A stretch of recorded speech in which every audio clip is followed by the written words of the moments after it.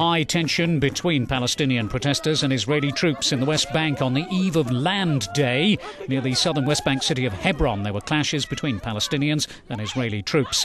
Land Day is when Palestinians marked the day in 1976, when, during protests over Israeli confiscation of Arab land in Galilee, 6 Arab Israelis were killed in confrontations and hundreds wounded and arrested.